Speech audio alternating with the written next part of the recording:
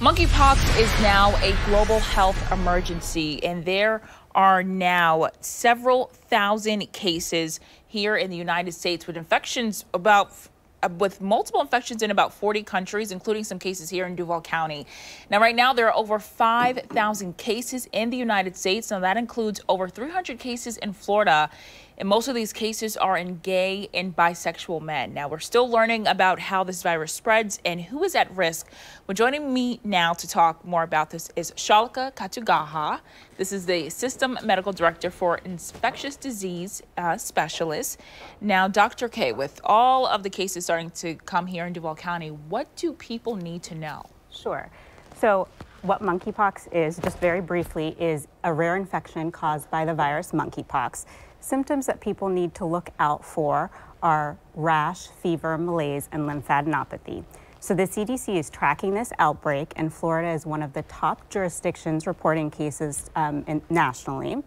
So it's spread by close contact transmission. And so we all need to know that it's out there and that we should all be watching for it, because if you have symptoms for it or if you've been exposed to someone who has it, you may be a candidate for the vaccine or for an antiviral that we have.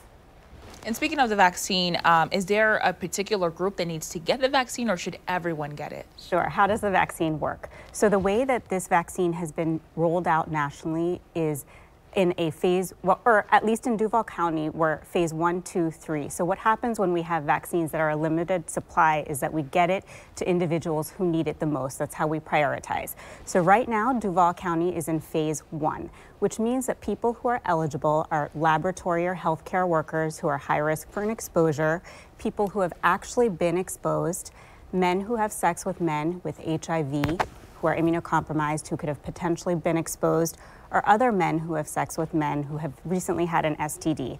So how does it work? So you have to still get in touch with your healthcare provider, and your healthcare provider will then refer you, if you're appropriate, to the Florida Department of Health. So if you call the Department of Health yourself, you're likely to hear that please go through your provider and have them make the phone call that you need it. And so the goal is that we'll get somewhere to phase 2 and phase 3, which means that even more high-risk individuals will get it. So phase 2 will be MSM with HIV, who are at high risk, who haven't already got it. And then hopefully phase 3 can be all MSM who are at risk, men who have sex with men.